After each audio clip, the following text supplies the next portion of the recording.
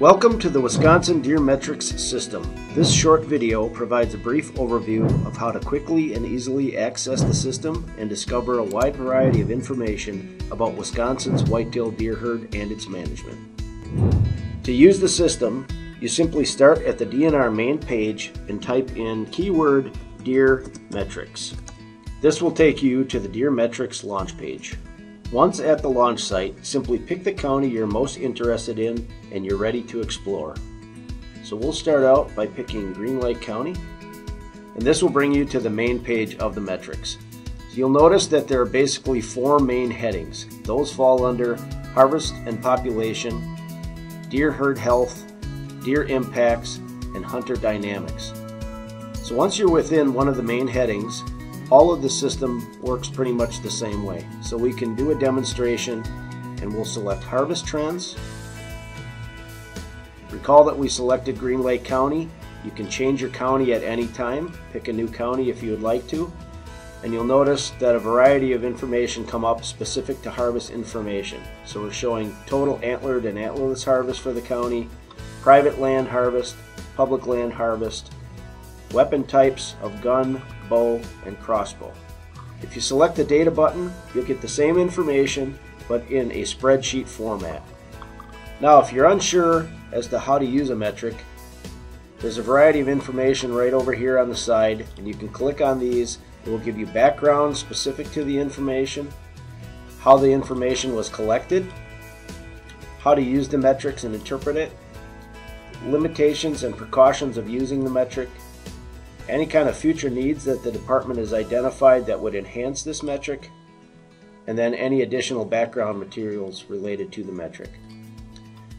Specific to the deer management unit that you're exploring, you can also find very specific information regarding total area, hunter densities, and other useful information. You can also find a deer management unit map. You can also take a historical look at all the deer management units in the state and what the season structure looked like for any specific year. Going back to the home page, we can see the same type of format to look at population statistics and trends, as well as antlerless permit issuance and success for the county. Our next heading of deer health primarily covers winter severity index, and this of course will be done on a statewide basis, but there are maps available so that you can look at general indexes for the area that you're most interested in, as well as disease information, which for the most part covers chronic wasting disease within the county.